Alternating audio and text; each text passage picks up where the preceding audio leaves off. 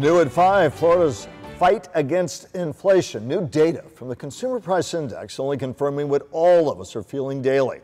Our area now the top hotspot in the nation when it comes to inflation. In this case, South Florida, which includes Miami, Fort Lauderdale, and West Palm Beach, has an inflation rate more than double the national average. Housing costs are largely driving our surge.